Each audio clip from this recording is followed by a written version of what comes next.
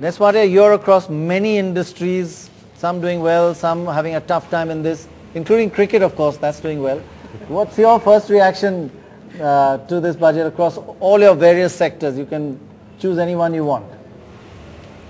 I think it's a pretty balanced budget, you know. I mean, from a textile perspective, you know, there's a sort of a balancing out of excise to 8%. Cotton textiles has some benefits of 4% on excise.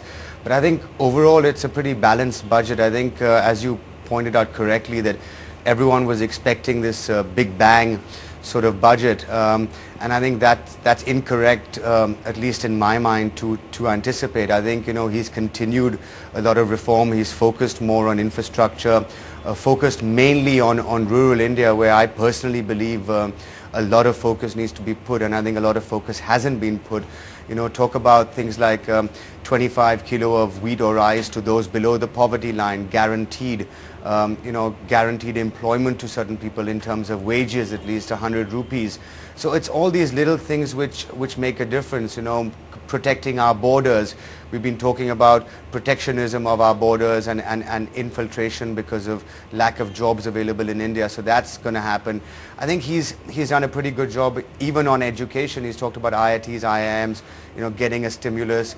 On health side, he's talked about, you know, the smart cards being available across, which I think is good. You get access to health. So overall pretty good for rural. It's so easy to implement. It's easy to say 9% is what we are going to aim for, but what is there in this to make it get there?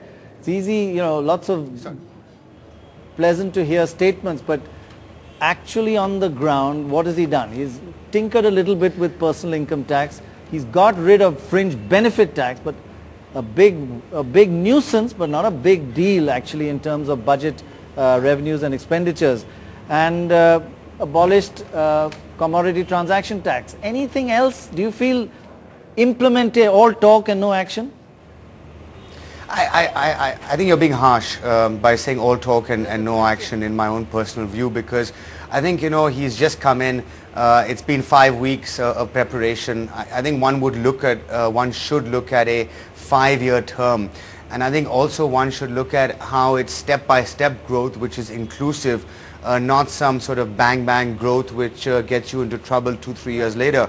So I really believe that he's looking at a lot of the fundamentals, maybe not fundamentals where you and I see on a daily basis, but definitely fundamentals which are very valid to the common man, and eventually that is where we will get our growth from in India.